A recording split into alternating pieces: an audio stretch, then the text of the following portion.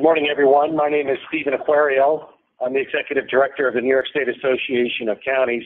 And on behalf of the NYSAC Board, Jack Marion from Ontario County, the Supervisor of the Town of Victor and Ontario County, President of the Association of Counties, I'd like to thank everybody for joining us here. I'd also like to thank Matthew Chase.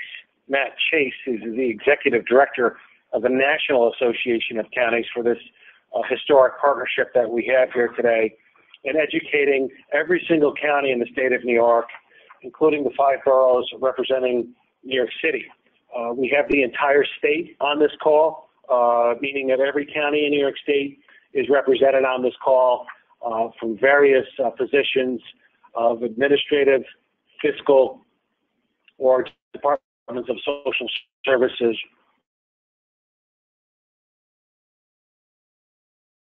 Very pleased with everyone for me. We'll probably go an hour and a half, depending on your question that you'll have in this webinar to provide counties with a federal update on Medicaid. The federal update will focus on the CMS, Federal Fiscal Accountability Rule. And if this is enacted, this rule could impact how and counties finance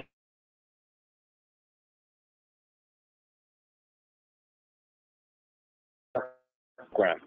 In addition, and how this proposal actually affects in your to introduce our speakers for today's webinar.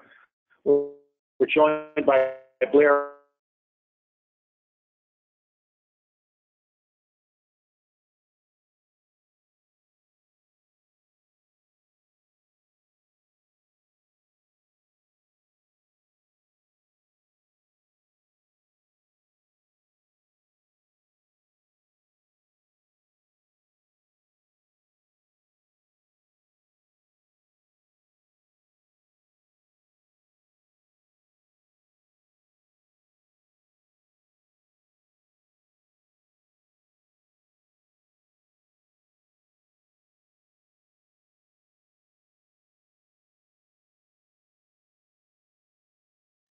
www.nysac.org/Medicaid, and the NACo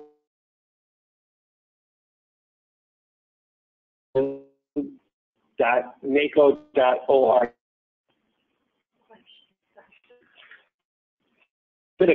Questions by type questions. Dashboard. Again, type the dashboard.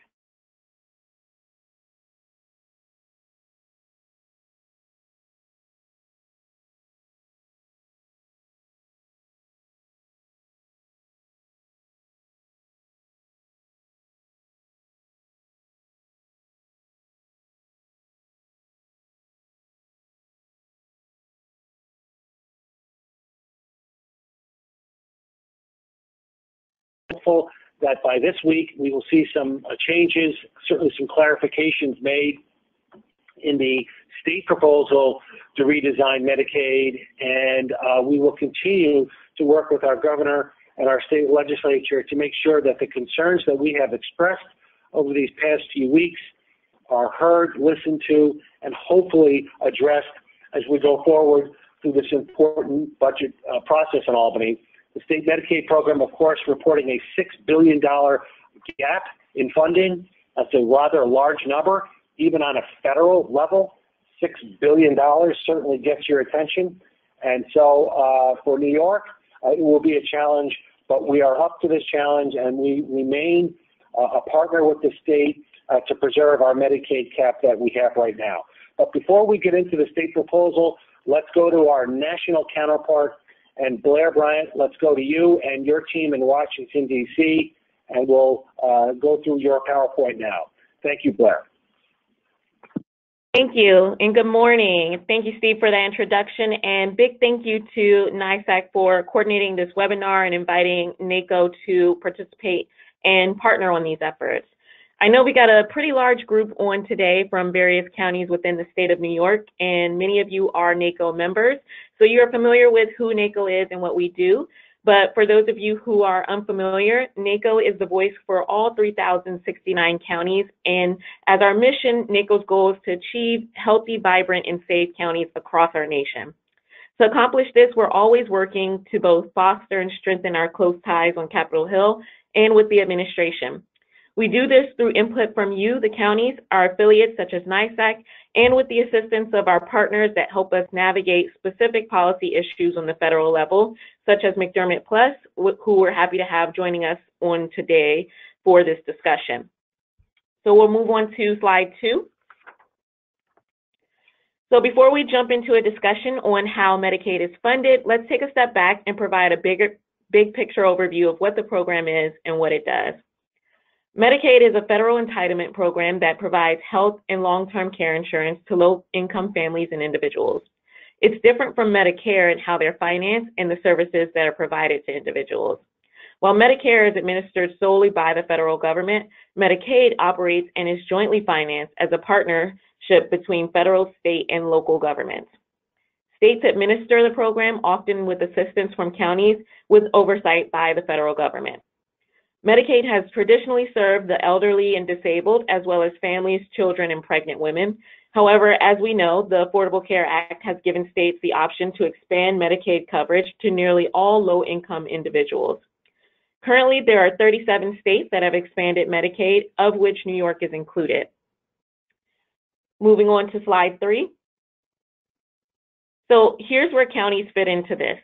As I stated, the Medicaid program operates as a joint federal, state, and local partnership. The federal contribution rate for each state varies based on the federal medical assistance percentage rate, or the FMAP. The max amount contributed by each state is 50%, although some contribute as little as 26%. States with lower per capita incomes have a higher federal matching rate. Many states actually require counties to provide some sort of health care for low-income, uninsured, or underinsured residents, and counties do so by owning and operating hospitals, long-term care facilities, behavioral health centers, public health departments, and the like. The Medicaid program helps counties provide safety net programs for their residents in these settings, which helps to reduce the frequency of uncompensated care and lessens the strain on county budgets. And moving on to slide 4. But this is not a one-sided relationship. Counties make key financial contributions to the Medicaid program in conjunction with the state, and they often play a role in financing the non-federal share in their state, which is currently the case in 26 states, including New York. In fact, New York is one of 18 states that mandates counties to contribute to the non-federal share of Medicaid costs and other administrative, program, physical health, and behavioral health care costs. Furthermore, New York has the highest mandated contribution, and counties in your state send nearly $7 billion per year to the state for Medicaid costs. According to a report from the Henry J. Kaiser Foundation, in fiscal year 2012, counties contributed to $28 billion in the non-federal share of Medicaid. Most of these contributions were made through intergovernmental transfers, or IGTs, or from certified public expenditures, CPEs, in which a local government certifies its Medicaid expenditures to the state, and the state claims the federal Medicaid matching funds. Efforts to regulate and modify how the non-federal share of Medicaid is funded stem all the way back to the 1980s. However, recent attempts to change the financing structure have become more of a central focus in policy. And with that, I'd like to welcome Katie Waldo from McDermott Plus Consulting, who will talk a little bit about legislative and administrative action aimed at changing this financing structure, and followed by an overview of the Medicaid Fiscal Accountability Rule proposal. Katie? Thanks, Claire, and it's great talking to you all today. So like Claire said, we'll just briefly go over some of the recent efforts, federal efforts, to restructure the Medicaid financing structure, and then also do more of a deep dive into the Medicaid Fiscal Accountability Rule, which we will delightfully refer to as MFAR. So some of the most recent efforts as it relates to changing Medicaid's financing structure, really were stemming from the 2017 repeal and replace efforts. There was a lot of structural changes within the Medicaid program within those efforts, specifically changing the Medicaid program from a open-ended funding stream as it is today with the state and federal share to more of a block grant or a per capita cap structure. A block grant is when a state gets a certain amount of money to administer the Medicaid program, whereas a per capita cap is a set amount per beneficiary, which can basically increase or decrease as population changes. We've seen the Trump administration push states to implement block grants per capita caps, and most recently, just either last week or 2 weeks ago, I'm getting my dates confused, they released the Healthy Adult Opportunity Guidance, a state Medicaid director letter, which encourages states to implement a block grant or a per capita cap through 1115 Medicaid waivers. It's important to note that with this recent guidance, it's not mandatory. It's not something that can be applied to all populations. It's, mostly focused on non-mandatory adult populations, and specifically the expansion adult population, but a state is the one that has to actually implement a Medicaid block grant in order for it to be implemented. So I think the slides are jumping around a little bit, but if we can just go forward to slide 5, I believe. Yeah, right here. That's great. We'll stop here. But mostly our focus of our presentation is going to be on the Medicaid Fiscal Accountability MFAR proposed rule. So the MFAR rule came out in November. It's a proposed rule. The comment period for the rule just closed in the beginning of February. So if it was something you were interested in, I hope you got your comments in by then. And ultimately what the regulation does is that it proposes significant changes to state reporting requirements as it relates to the supplemental payments. And then it also makes structural and definitional changes that can decrease states' flexibility in generating their state share of the Medicaid program. So basically limiting states' ability to actually be able to generate their funding towards the Medicaid program. We go to the next slide. And I'll give a high-level overview of what the MFAR regulation does, but I want to just stress before we get into the details that the changes that are made in MFAR are very dependent on the state, and then also very dependent on a state and hospital's financial structure, their relationship, and how they have actually structured their IGTs, CPEs, provider-level taxes, and provider-related donations. All of that will impact how the MFAR regulation actually trickles down to the state and county level. So it is impossible to basically determine the overall effects of the MFAR regulation because it is so specific and unique based on each specific relationship. But needless to say, it will have significant effects across the country on states' ability to generate state share. So the first thing I'll talk about, though, is what I think is the simplest thing to discuss regarding the MFAR regulation, which is the provider-level reporting requirements for states. The proposed rule outlines specific provider-level reporting requirements that states have to submit to CMS, and it includes information, a lot of different data elements that are required.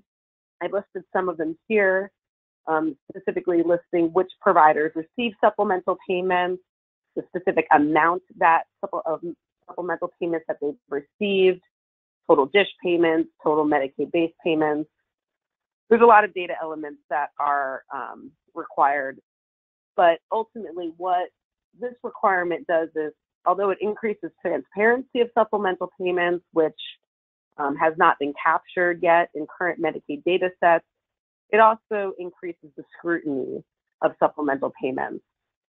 So with that, providers that receive supplemental payments, have that flashlight set in on them as this information would now be required. And next slide.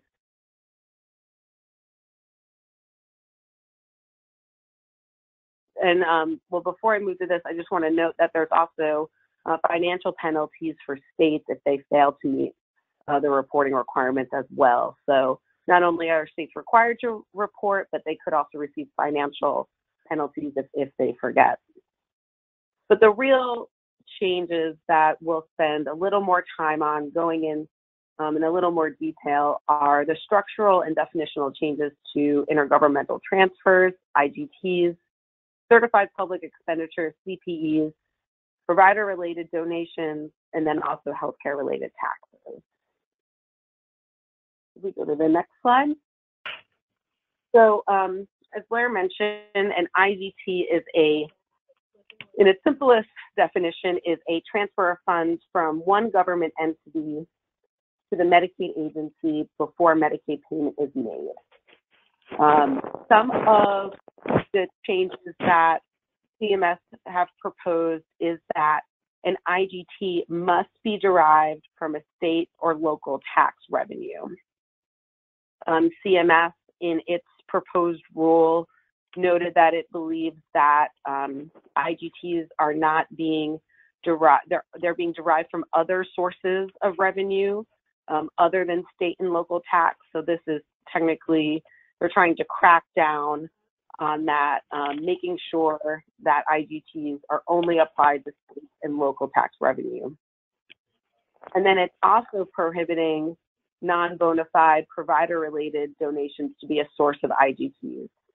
I'll get into a little more detail on non-bona fide provider-related donations, but ultimately a non-bona fide related donation is a donation that a provider, or tax, whoever you want to call it, gives to a state Medicaid agency, but then they get all or a portion of that money back. So in any situation in which a provider is getting all or a portion of the money back, directly or indirectly, that cannot be used as a source of an IGT under this proposed rule. We go to the next slide.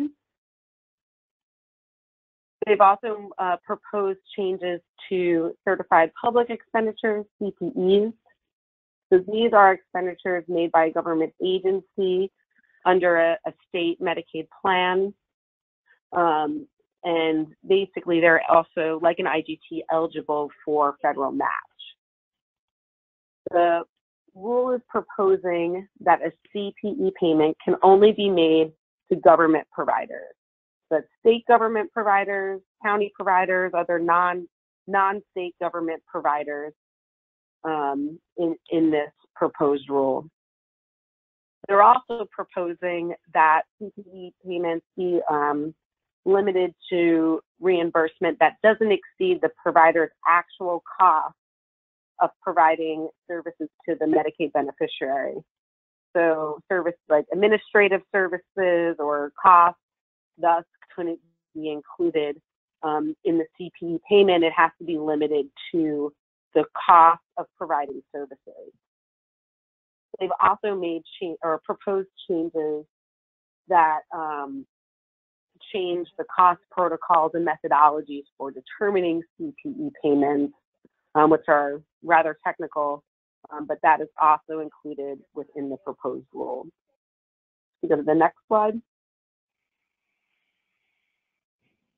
And also, the last two bullets we've combined here, but they've made changes to provider level donations and then healthcare taxes. As it relates to provider level or provider related donations, they are basically changing or revising the definition of a bona fide provider-related donation. So they're looking at how that donation is provided, and it must be truly voluntary, and looking at the net effect or totality of the circumstances, meaning that if a provider-related donation has any kind of money coming back to the provider gave its donation and it's received money back as a result of it, they'll be looking at the total effect of that donation, and then the entire circumstance of that relationship between the provider and the state Medicaid agency. And in this situation, they would not, that provider tax or that donation would not be eligible for federal match. It only has to be truly voluntary and not, and there not be, I'll use the kickback as a term, but there can't be any money donations coming back to the provider as a result of the donation.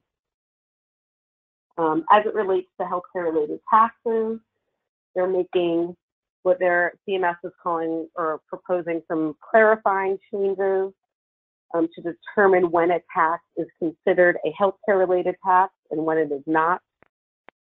Ultimately, when they're changing these definitions of what is a qualified healthcare-related taxes, what they're doing is that they're increasing CMS's authority to classify non-healthcare-related taxes as a healthcare-related tax. So we could be seeing some changes based on that. But again, all of this is dependent on the state and hospital's relationship and how, the state, county, hospital have organized their structure of raising the state share of the Medicaid funding. So that's just at a very high level of the changes of what the MFAR regulation does. We're happy to get into more details on that, and I know Blair is now going to go into the details of what is the actual implications of the MFAR regulations on counties. So I'll turn it back to Blair. Thanks, Katie. So as was mentioned, the impact would really be based on each state, as each state Medicaid program is different. However, I've tried to outline 4 ways that this rule would have a broad impact on the way that states and counties finance their Medicaid program. So first, the rule would definitely reduce flexibility for financing the non-federal share of state Medicaid programs. While the proposed rule seeks to provide clarity on permitted sources of non-federal financing, it imposes somewhat of an intrusive level of control over state fund accounting. While the rule doesn't prohibit the use of IGTs and CPEs, tighter restrictions around what's permissible under these funding sources, of course, means that states and counties will have less options for financing their Medicaid program. In fact, some feel that the proposed rule departs from the original congressional intent of oversight and goes beyond the scope of CMS's legal authority as outlined in the Social Security Act, specifically Section 1903 of the Social Security Act, which prohibits the Secretary from restricting IGTs and CPEs derived from state tax revenues or appropriations to a state university teaching hospital, with the exception of funds transferred from non-recognized units of government. Secondly, the rule could result in diminished resources to support local healthcare systems. Given reduced financing flexibility, states and counties will have no choice but to reduce their spending on Medicaid programs. Fewer state and local dollars spent on Medicaid will mean fewer federal Medicaid matching funds and more significant cuts to Medicaid and the individuals that the program serves. In an analysis done by Amidst, it was found that nationally, the Medicaid program could face a total of funding reductions between $37 billion and $49 billion annually, or in other words, approximately 6 to 8% of total program spending. Moreover, Amidst estimates that the impact on states would vary, but could be catastrophic for some states. Thirdly, the rule implements burdensome unfunded reporting requirements. So Katie outlined all of the new reporting requirements proposed under this rule. As outlined, the proposed rule details new and substantial reporting requirements regarding upper payment limits and supplemental payments. Furthermore, these new reviews would be required every 3 years. The reporting requirements under the proposed rule will place significant administrative burden directly on counties that receive supplemental payments and administer the Medicaid program. To meet this new requirement, local governments will have to implement new data collection and reporting systems, which will require additional personnel, time, and funding. Because there was no indication of additional funding or technical assistance mentioned, there is a concern about the feasibility of these new requirements, especially given the stated penalty for failing to report timely, accurate, and complete data. Lastly, the rule would diminish confidence in the ability to meet federal requirements for financing state Medicaid plans as a result of unclear standards. Coupled with the burdensome reporting requirements, the proposal would also judge whether the mechanism is allowable using new undefined terms such as totality of circumstances, net benefit, undue burden, and reasonable expectations. These new authorities given to CMS are a form of open-ended discretion that would insert a large amount of uncertainty regarding states and counties' ability to maintain and make future changes to the program and respond to their community needs. Lastly, if it feels like there's still uncertainties around the true impact of this policy, that is because it is. CMS confirms that the implications of these new policies on the Medicaid program, including future eligibility, benefits, provider payments, and access to care, is unknown. Should the financing arrangements of states be deemed unacceptable by CMS, local healthcare delivery systems will be forced to make difficult decisions and likely reductions to eligibility and the level of services that can be provided. So now that we know the impact of the proposed rule, I'm going to turn it over to Rodney to talk about where we go from here. Rodney? Sure. Okay, friends, thank you for having me here today. Where we are on this is that the regulation process occurs in stages. First, you have a proposed reg, then we all read it, then we have a comment period, which has ended, and now CMS is reviewing the multitude of comments they have received, and at some point in time, they may issue a final regulation. That final regulation may be exactly as the proposed. It may have significant changes. It may even not come out. That has happened before. And what a number of folks throughout the safety net community are working towards is to try to drastically affect, if not get CMS to realize this is too far, too fast, with too little evidence of what it will do. And we're working in the direction of working towards getting CMS to withdraw the regulation. Next slide. So the strategic approach. And what we've been doing here, trying to again, the slide makes the point, make enough noise that CMS might make the loud noises go away. So Katie went through a lot of detail with you, as did Blair. Currently, you in the state of New York and every state in the union has the ways they fund their own programs. The Medicaid statute gives states broad authority to fund their portion of the program in return for the federal government paying their share of the program. What this regulation is ultimately doing is going in and it's looking at all those ways that states do raise their own funds, and it is putting a number of them under question. What my recommendation to you to be doing right now is to look at the ways that you see that it could be problematic if the state were told they could not, the state could no longer use the mechanisms they're using and how that might affect you. And then it's a matter of communicating that to your members of Congress, hopefully to get them to weigh in with CMS. And the strategic approach that we've taken is, again, is just to flood the zone with noise. We want CMS to be hearing from a lot of people out there. We want the members of Congress to hear a lot of people out there who are deeply concerned with the potential for disruption and the potential for having to find other ways to make up revenue or to make up shortfalls, which could involve changes in the way that you operate your taxes, or it could involve changes to benefits you provide to beneficiaries. So these are concerns that we're trying to express and make sure that Congress and the administration hear it. Where we can be helpful to you, working through Blair and the good folks at NACo, is for us to, again, where we have concerns, where we can help you amplify them to make sure that they are heard, to make sure that the things that you see that could go wrong for you and could cause you to have to, again, make changes to your programs, that people who are, particularly in Congress, realize that.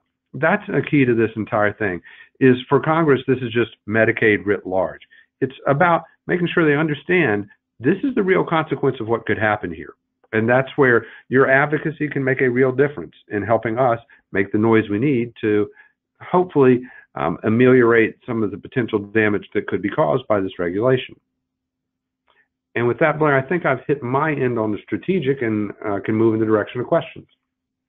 Thank you. And we are going to wait for questions to the very end, but I just wanted to make sure that everyone had all of our contact information. I know a number of you have already reached out to me with questions about MFAR, so please feel free to give me a call or shoot me an email. I've also placed Rodney and Katie's contact information on the screen as well.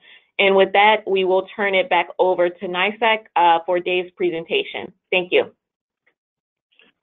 Okay, Blair, thank you, Katie, and Rodney as well. Again, please submit your questions by typing them into the question section of the webinar dashboard, and we'll try to get to those questions.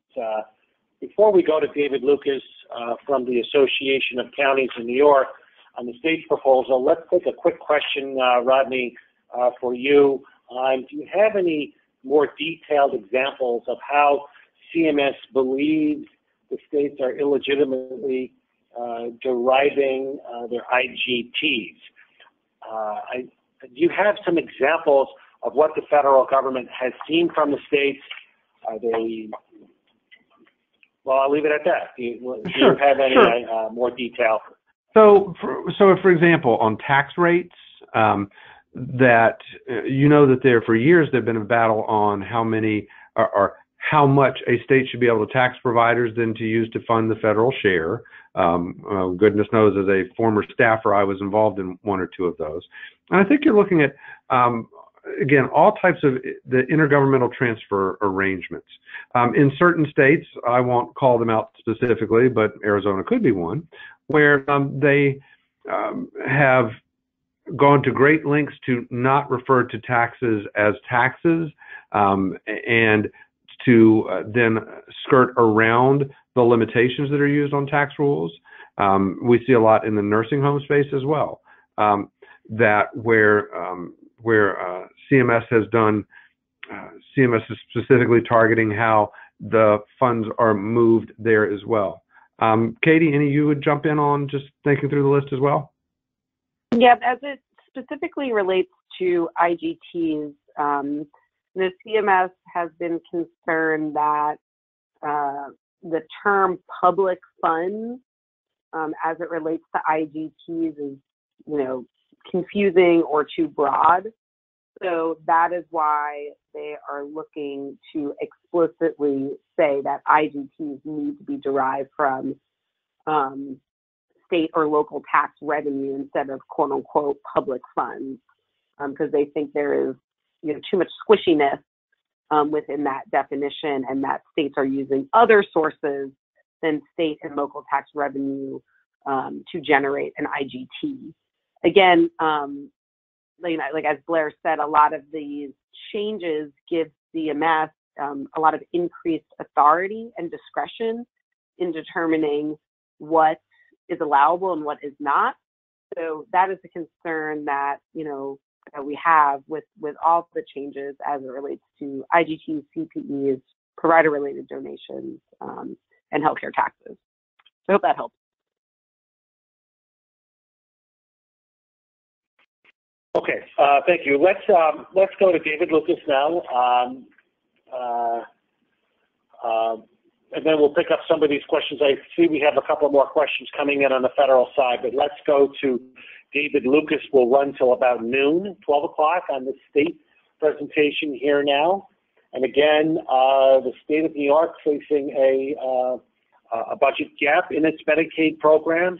And we continue to work on a daily basis, on a regular basis with the New York State Division of the Budget folks, and also with the governor's staff and the Department of Health to partner and join together through the Medicaid Redesign Team and work through the situation as governmental partners at the county, state level.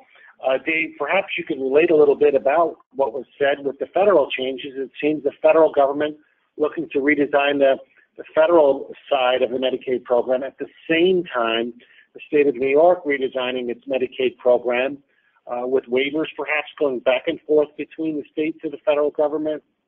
Perhaps you could relate it a little bit before you get into your New York presentation. Sure. Thank you, Steve. I also wanted to thank NACo, Blair, and the McDermott folks, Katie and Rodney. For those of you that aren't aware, the state uses a lot of these financing mechanisms. New York does pretty extensively. We have a pretty robust health care provider tax system. We use certified public expenditures quite a bit in our waivers. IGTs, anybody with a nursing home or a hospital is doing dish payments and IGTs and using the upper payment limit. There's a lot of supplemental funding going through the state through Medicaid and through the pools where we collect all this in New York through the HICRA pools. You know, we're collecting $5 to $6 billion annually in these types of financing resources, including covered lives assessments. That is a big part of the financing on the state side of the program. And if there's further restrictions in this area from the federal government down to the state, it's really going to make the state's financial plan look a lot worse than it already is, at least in regard to Medicaid. So thank you for the update, and we'll keep an eye on that as we move forward. So as Steve mentioned, the federal government's considering ways to redefine how states provide funding as match for the federal Medicaid match. The state is now kind of reviewing where it is at this time in this latest state budget proposal. And as we talked about previously, the state's facing a multi-billion-dollar spending and funding gap, and I do have to emphasize spending. They have a two-sided problem. They're overspending their agreed upon amount of not spending more than 3% from an inflationary perspective in Medicaid. They're overspending that, and they also have a revenue problem because they are overspending it by a lot, and there's not enough revenue to pay for it. So the governor's looking to potentially attack that on both sides to setting up another Medicaid redesign team. This would be the second one. We did one in 2011 and 2012, and a lot of proposals were put forward, over 73 separate recommendations from what I recall in 2012, with many of them being implemented. But he's looking for another MRT to come out and save $2.5 billion on a recurring basis, and actually that recurring amount is expected to grow going forward each year a little bit. And the other major proposal in the governor's budget is to get another $150 million each year out of the counties in New York City in more Medicaid match. So there's three primary proposals, next slide please, that is in the budget. And the first proposal is the governor wants to cap the amount of enhanced federal Medicaid match that comes to the counties. There's a lot of words on this slide, and it's a little complicated, but at the end of the day, what happened under the Affordable Care Act, the federal government decided to do two things. They decided to provide an enhanced match for states that chose to expand eligibility beyond certain levels. A handful of states had already done that prior to the enactment of the Affordable Care Act, and there were special credits provided, for lack of a better term, in the federal law that would allow those states to benefit from these new higher federal match rates. So they were returned back to these few states that had expanded ahead of time, and New York was one of them. And going back to the ARA days, right after the fiscal crisis in the late 2000s, there was enhanced Medicaid matching provided to help stem the recession as a fiscal incentive and to help states not have to cut more programs. That enhanced Medicaid match, when it was provided in New York, was passed through directly to counties because we're a payer. Unlike in other states, we're a pretty predominant payer in the system, and our congressional delegation wanted to make sure that any enhanced Medicaid matching rates would be passed through. The ACA continued that, and today counties are receiving, well, as of about 3 years ago, I have to clarify, we were receiving about $500 million in federal savings from that provision. The enhanced FMAP is usually reconciled each year along with other components of the Medicaid program. They're 3 years behind right now, 2.5, let's say, in those reconciliations. So as of a few years ago, the savings was about $500 million. If you brought it up to today, if those reconciliations had been concluded, we estimate that somewhere around $700 million is the fiscal benefit to counties in New York City from the federal enhanced FMAP. So the governor's proposing to cap that FMAP benefit and redirect the cap savings back to the state. That's his first proposal. It would be effective April 1st, 2020. There's no clear indication in the budget documents about how expensive or how much savings this would provide to the state. It's not clear if it's retroactive and they would claw back all of that potential savings, or if it would only be prospective, or some combination. We have not gotten any clarification of how they would do that. The second major component is pretty self-explanatory. You have to stay under the Medicaid cap. Next slide, thank you. If you don't stay under your property tax cap, whatever that amount is, you could potentially lose your federal or your state savings from the existing Medicaid caps within the state. There is a good cause waiver application a county could provide if there's some unique circumstance going on as the reason why they exceeded the cap.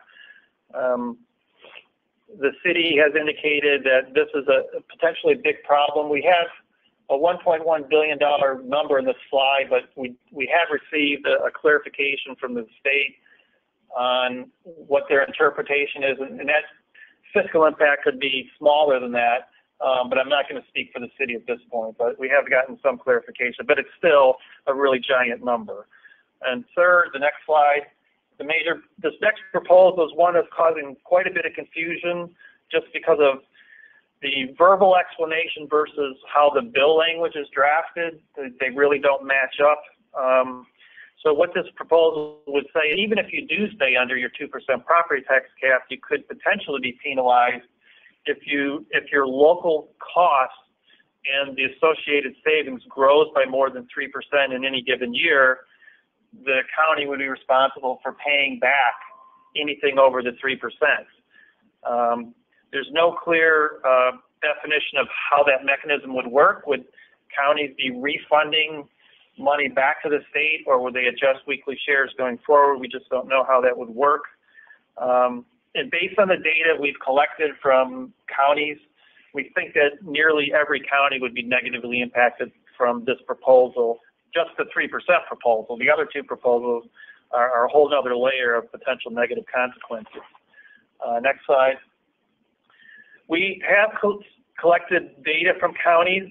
Again, the language is not totally clear on what's the starting point and the data set we're supposed to be using, but after consulting with DSS commissioners and other county fiscal experts, counties were able to provide some data back to us here, and we collected it. For the most recent year, had this proposal been in effect, we think that the negative impact on counties would have been about $121 million in 2019, $248 million in 2018, and we do have 5-year average data back for at least 20 counties to 2014-15 state fiscal year. And if you look at the average over that 5-year period, the negative impact's about $162 million. So it's a pretty big proposal in and of itself, just this 3% one. And that leads us to the next question.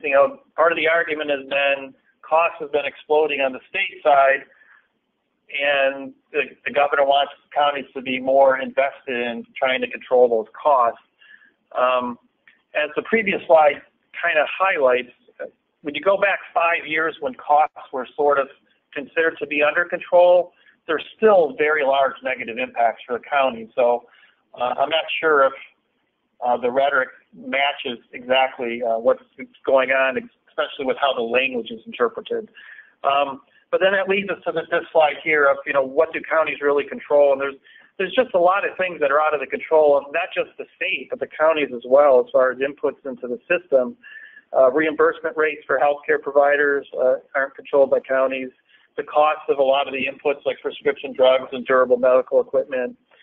The demographics of a county, how the aging, how many disabled folks there are, rates of illness, the incidence, prevalence, and morbidity.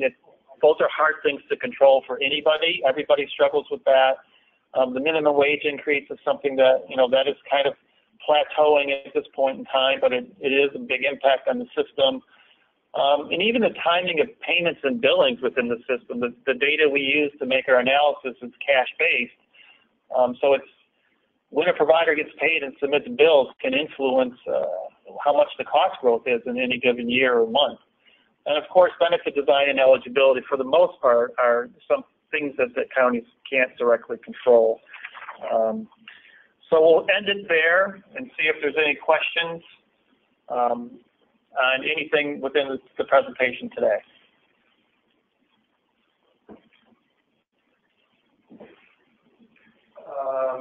First question, do our New York State lawmakers and their staff know about these federal changes as they consider how to deal with the executive budget plans? These changes could be even more damaging to counties. I don't, and this is Dave Lucas, I'm not sure. I'm sure they're tracking it, and as Rodney mentioned and Katie, we're in draft proposal at this time, and it could change in its final release, and it may not get released at all, but I think this administration in D.C. right now has been following through on most of their proposals in some form, but given the amount of revenue the state raises from these other financing mechanisms, they must be watching this closely. They do have obvious positions on things that have been proposed in the past regarding Medicaid block grants, and they're clearly opposed to those types of initiatives, statutorily or administratively. Dave, you said that the data we have, it comes from 40 counties. How can we get the other 17 counties to provide us with data so we can flesh out that database? We're encouraging counties to submit their information. I will say the 40 counties have submitted data to us in the most recent year represent about 80% of all Medicaid spending. So the counties that are left, there's a couple of bigger ones in there, but most of the rest are pretty small, and we could probably extrapolate beyond that. But we would love to have a broader data set, and we are continue to reach out to counties. Here's a good question, Dave. What if the state is successful in retaining the EFMAP money? Will that impact weekly shares, and then will that then impact the local growth over 3%? Yeah, depending on how they implement that proposal, my guess is currently the enhanced FMAP is provided to counties through a reduction in our weekly shares. So if they were to capture more of the EFMAP savings for themselves, the state, my guess is at this time, I don't know for sure, is that they would adjust it by increasing weekly shares. And that raises two questions. Could the increase in weekly shares be big enough to force a county to exceed its 2% property tax cap? It's a possibility, depending on how much is clawed back by the state. Or could it impact the 3%? It's not clear to me if it may even actually reduce the impact on the 3% the way we analyze the savings. But it's unclear at this time. Okay, the next question is about slides. These slides will be posted on the website this afternoon, and then we will be recording this webinar. This webinar is being recorded, and that will be made available as soon as we can render that and post it to NYSAC TV on YouTube. Next question is there any chance that this will be part of his 30-day amendments? So we've asked him to remove, we've asked the governor and the Division of Budget to remove this section of the budget during the 30-day amendments, Part R of the budget language in the 30-day amendments, and we will know Friday afternoon, late Friday afternoon, whether or not that is part of the 30-day amendments. We expect some changes, but we don't know what those changes will look like.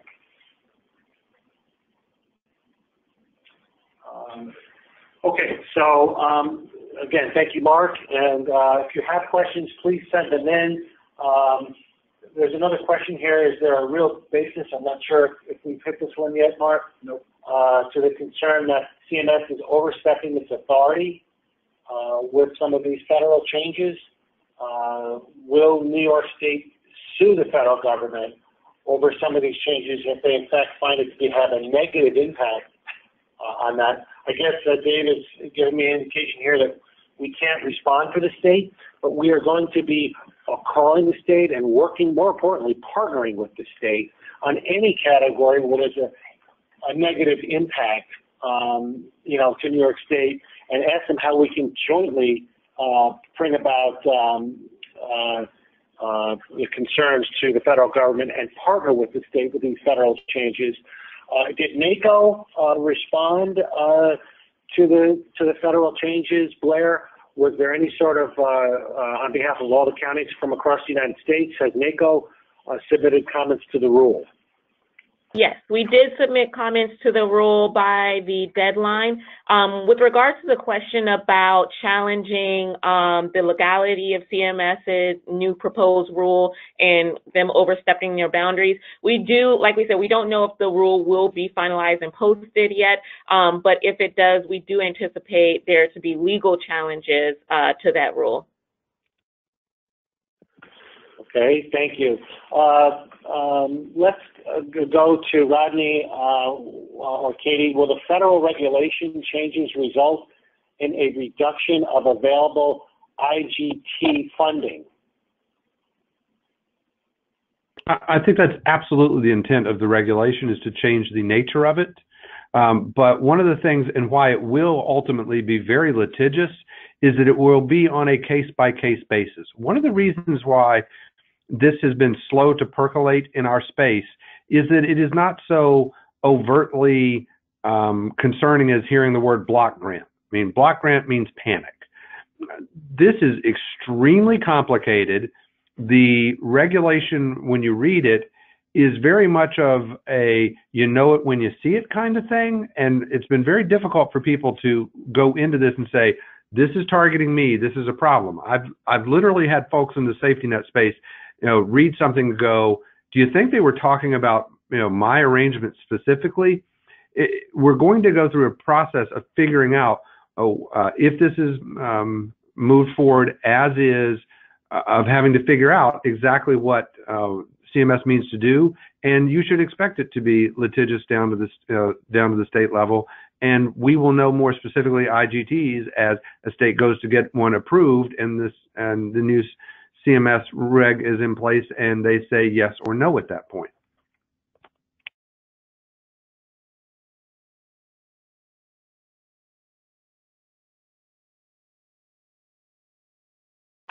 Okay, next question here. Again, if you have a question, please type them into your question section of the webinar dashboard.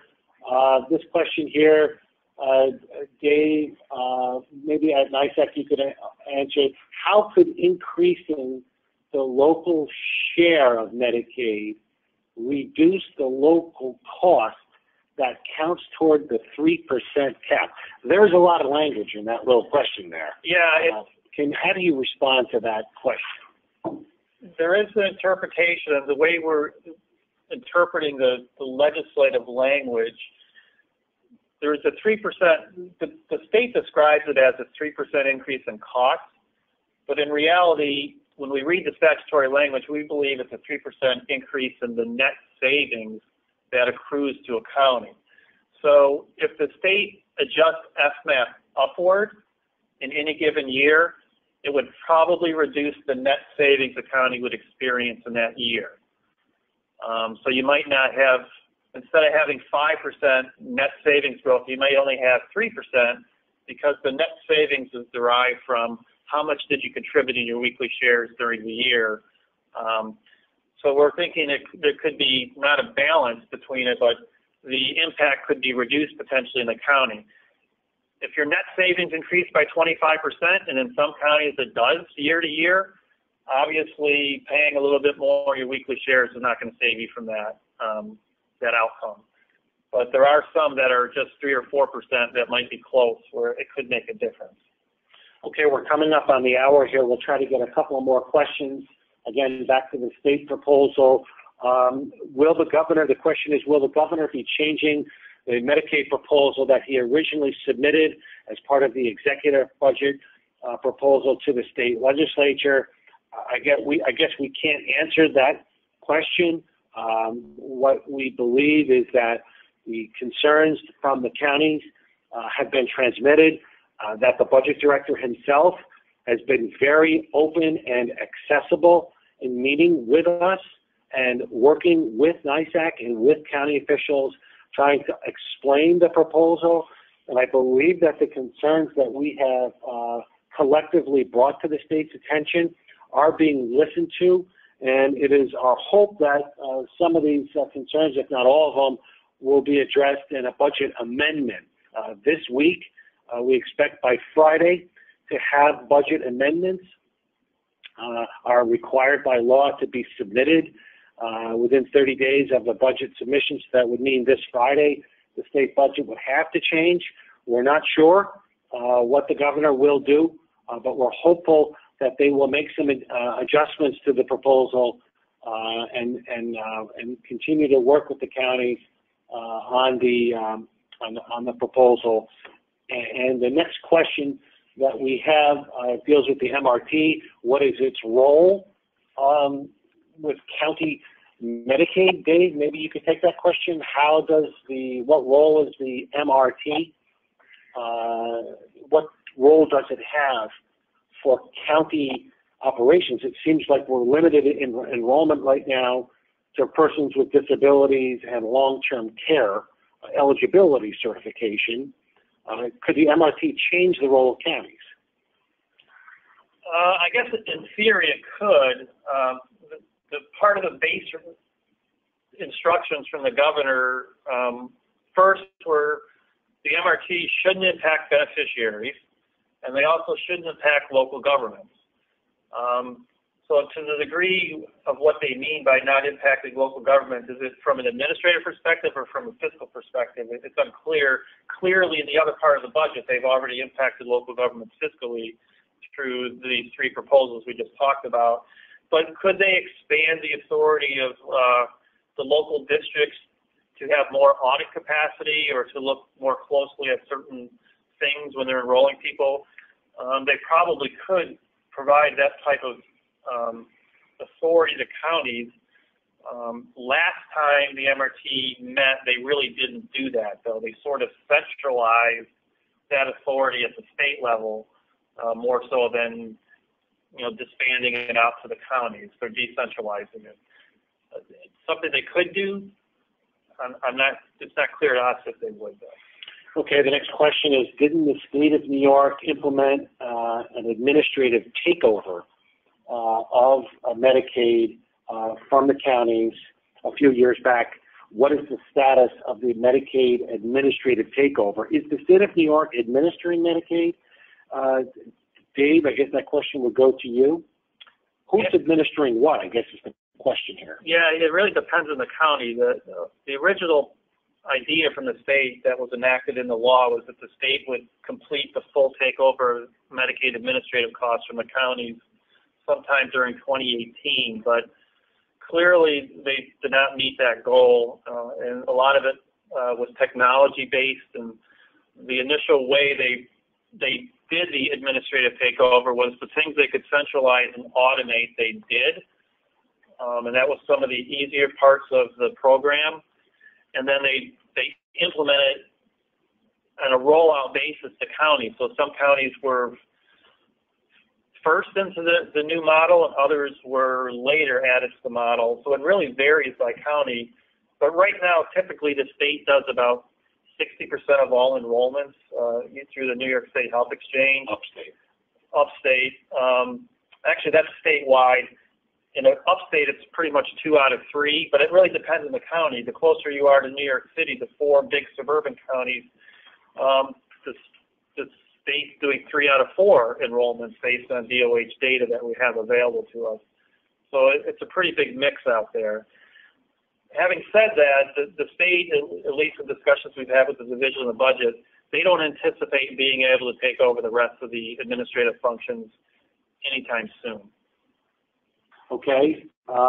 Dave, the next question maybe to you again, on the state side again here, is what is the timeline for the MRT?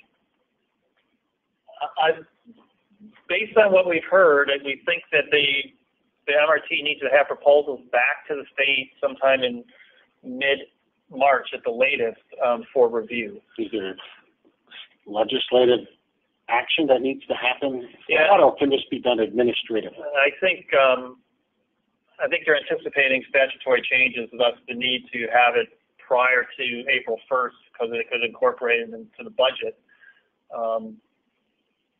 Okay. That would be my guess. Last time the MRT, the first round of MRT, there were a lot of statutory changes that were enacted to implement the recommendations.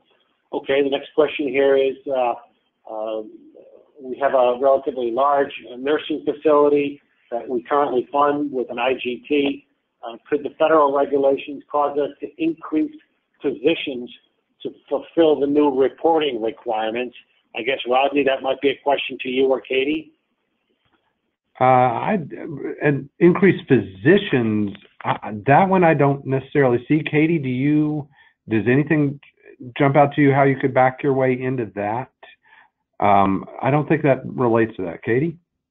Yeah, I'm not sure I understand kind of the origin of that question. So no, I'm not sure. This is Blair from NACo. I think I understand the question regarding the increased amount of reporting requirements on agencies that receive supplemental payments. I guess the question is, will more staff time be needed and more staff be needed to fulfill these requirements? And the answer is maybe, but there certainly isn't any funding for that. So that will be up to the county's discretion to hire more staff to fulfill that requirement. So if the question is on reporting, it's not the provider that does the reporting, it's actually the state.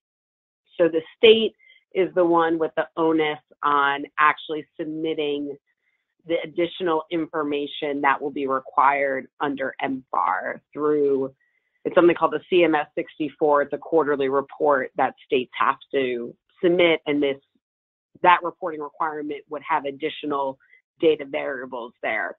But, they're getting down to the provider level detail, but it's not the provider that has to do the reporting. It's the state. It's on the state Medicaid agency to do that reporting. So if anything, the state needs to look at their data capabilities in order to do the reporting rather than the provider themselves.